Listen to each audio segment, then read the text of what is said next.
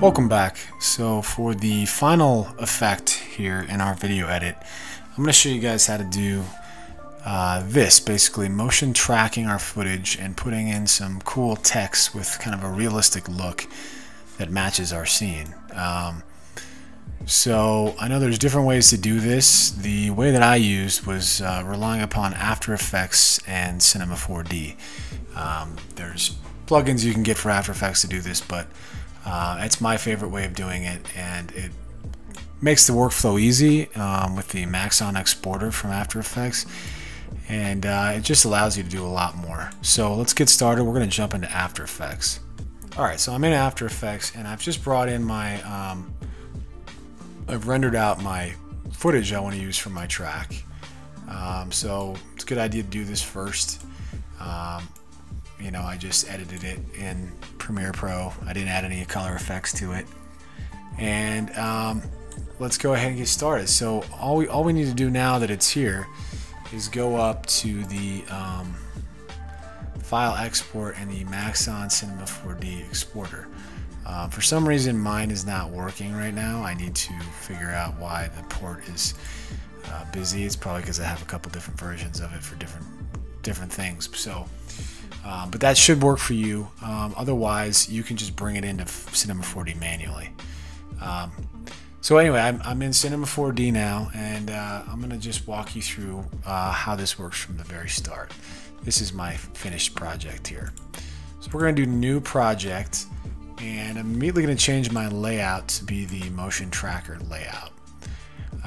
And all we have to do now is just click the motion tracker button down here in the lower left, and that's going to bring up all the options we're going to need to get started. So the first things first is we need to bring in our footage. Okay, so I've got my footage in here. By default, it's only at 33% sampling. You can up this if you want to make your resolution look better, but for now I'm going to leave it low because we don't need to do anything and visualize anything yet. But if you hit play down here in the bottom, you'll see that your footage has come in, and it's playing, and it should automatically know the frame rate, so we don't need to mess with that at all. So over here on the right, we're going to start with the footage settings. First thing we can do is we can create a background object. That'll kind of help you design your scene, because we're not going to see this footage in a second. If we scroll down, you'll see we've got our frame rate set, our resolution set. So we're going to jump into 2D tracking, and I'm going to leave everything default. You might want to if it's a complex scene, or if you're going to have things in the distance you're going to want to attach to. You might want to just up this to 500, something like that. And we're just going to hit create auto track. That's just going to kind of show us these tracks, but what we're going to want to do is we're just going to hit auto track, and this is going to run this process, and it's going to go through all the frames, and you'll see in a second what the result is. Okay, so we've finished, so we can just click play, and you'll see that we've got some tracking points stuck inside of our scene. Not a lot, but that's okay. We haven't done a 3D solve yet. So over here on the right, we're going to click 3D solve, and I'm going to leave everything as is as well. If you know that your sensor size is different, or something is different than these settings, then I'd experiment with that, but it does a pretty good job automatically. So we're going to click run 3D solver, and we're just going to let this run. Alright, so it's now finished.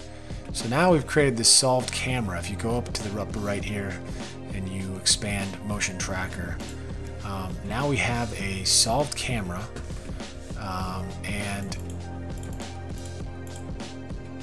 if we play this through, basically the green dots are giving us an indication of what's in the foreground, and then they transition to pink, and they kind of go back into our background. So we're going to go ahead and just kind of track this forward, and we can see that these are doing a pretty good job of tracking. So this is a good thing to work with here. If you want, we can jump into some of our different views and you can kind of see how these points are laid out. So if I look at my front view, you can see it's doing a pretty good job based on the angle of the camera of putting my points all throughout my scene.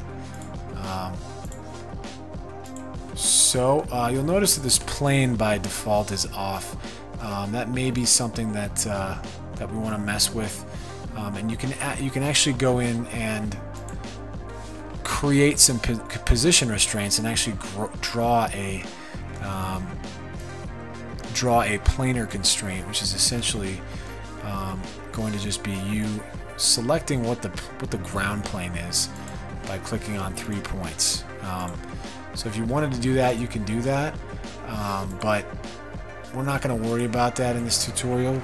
We're just going to kind of go through it with what we have and adjust things on the fly. So to show you how this works, I'm just going to drop a cube into my scene, and by default it's going to be massive. So I'm going to hit T on my keyboard, and I am going to drag this bad boy down until it's very small. Like I said, it's probably going to be right in front of your camera. That's okay, we're going to fix this in a second. So I'm just going to turn that cube off for a second. And I know I want to put it kind of out in that lake, but I need to make sure that I've got a point fixed out there, which I do. I notice that this pink point right here is kind of where I want to put my object, or in the case of the video, my text. So if I look under my auto features here, I'm going to look for the one that is highlighted, and there's a lot of them. So once we find it, we're just going to drag this all the way up to the top, and that way I can easily access that. Next thing I'm going to do is I'm going to take my cube and I'm just going to drop it in, make it a child, and then I am going to go to my coordinates and I'm going to zero out all my coordinates. Okay, so now I've got a cube in my scene, and we're going to go ahead and size this up. It's now in 3D world, and then I'll move it up a little bit to kind of be even with that point on the bottom. And this is where the planar constraint would be nice automatically, but this isn't too difficult of a job to just kind of rotate this around a little bit. And so now we can click play, and there we go. We've got the biggest step done already. Our cube is doing a great job of tracking in our scene, and this is mimicking the text that we had for the Iceland text. Okay, so what we can do now that we know it's tracking well, is I'm just going to come in here and I'm going to add a mo text, and I'll do the same thing. I'll make it a child, and I'm going to go ahead and zero out the coordinates, and then we're going to have to make it quite a bit smaller.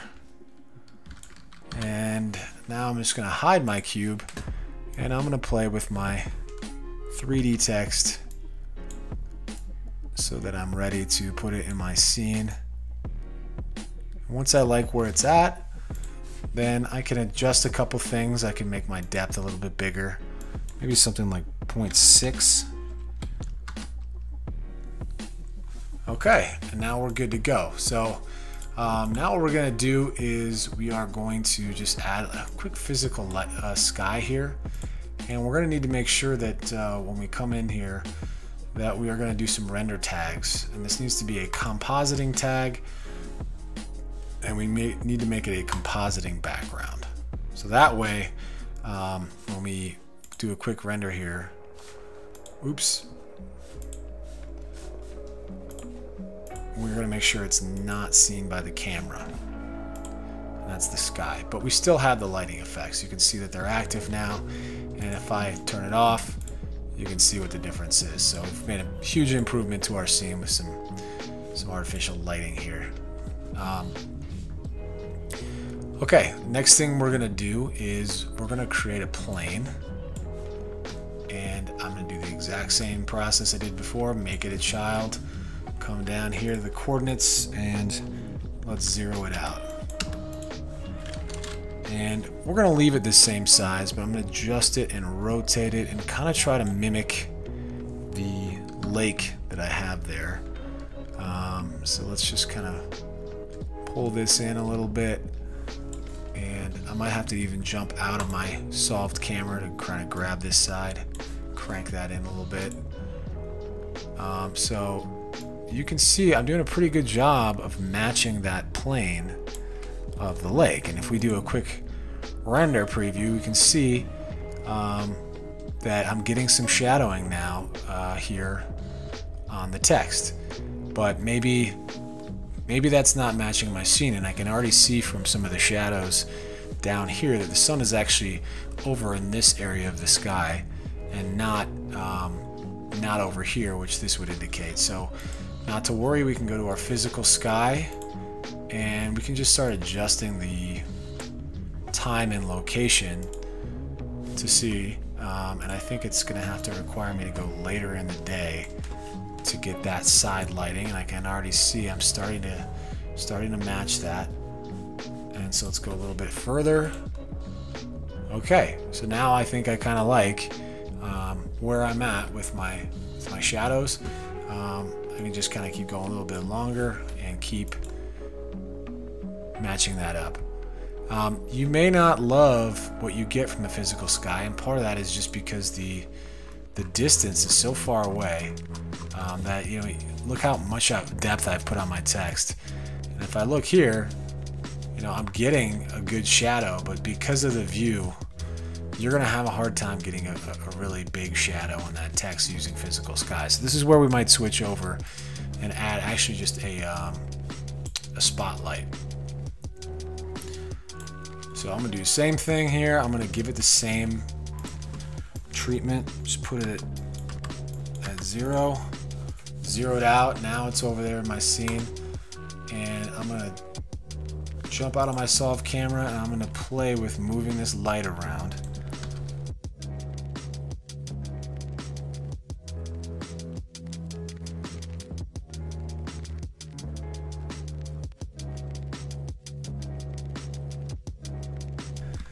So at this point, I can probably jump back into my solved camera and I can do a little preview. And yeah, we're not getting nearly what we need for as far as lighting. But now we can kind of drag this around and adjust some things to match our scene. Now, obviously, don't pay attention to the light that's being cast on this quite yet. That's not going to matter in a second. This is really just finding out if we're getting this into the right position. And we might even want to add just like another light that's just kind of like a fill, and give it like a little bit of a blue tint, and then giving our spotlight a little bit of a yellow tint to kind of mimic what we would see really happening here. I'm even going to up the intensity of my sunlight just a little bit too. So that's starting to look pretty cool. You know, if I get rid of my plane, you can see, like, you can't really tell from that, but it's starting to look good in my scene.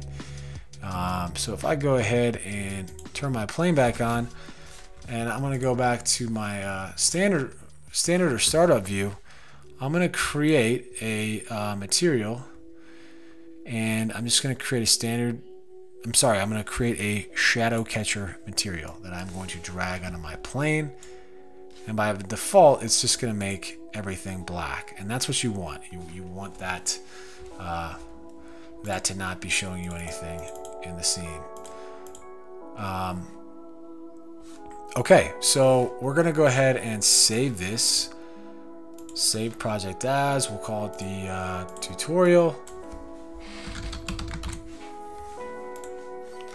Cool, and now I'm going to jump back into After Effects, and bear with me as I get some of these warnings that are going to happen, but I'm going to create a new comp, and we are going to go ahead and import the tutorial Cinema 4D file that we just created. Okay, I've got my tutorial footage in here, and I'm going to switch over to my final view here, and you'll notice this is what you should be looking at. You should be looking at nothing in your scene whatsoever. And then all we need to do is drag back in the aerial title without any effects and put it on the bottom, and there we go. We've got a very cool looking setup here with a nice shadow that's being cast across the lake. And the cool thing too is that this tutorial C4D file is separate from our footage, so now we can come over in After Effects and we could add some cool things, like we could make this glow a little bit since it's kind of distant on the horizon. Giving a little bit of a glow makes it look much more realistic. Now we might need to play with the glow radius and the threshold, and we could even change the color a little bit, but that might be something that you want to change and do a better job of that in Cinema 4D with your material. But so there we go. So that's pretty much how you do it. The only other thing I can tell you is that when I was in Cinema 4D, I also created this material that I wanted to put on my text, and so I made it a little bit reflectant, just a touch. And then I also created a nice surface that was a simple turbulence to kind of give it like an ice look, something like that, right? So let's go ahead and drag that into our text, and if we just save it, we should get, well, I won't unfortunately get an update because I have this stupid bug with Cinema 4D not talking to my After Effects. So if anyone knows how to fix that, I'm all ears on comments, but I would need to essentially save the project, and then I would just go ahead and re-import it.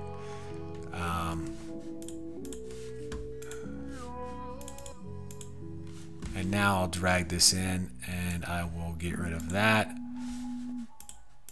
And let's make it the standard final view. Alright, so now I've got a little bit of a interesting texture that I'm just going to add my my glow effect to.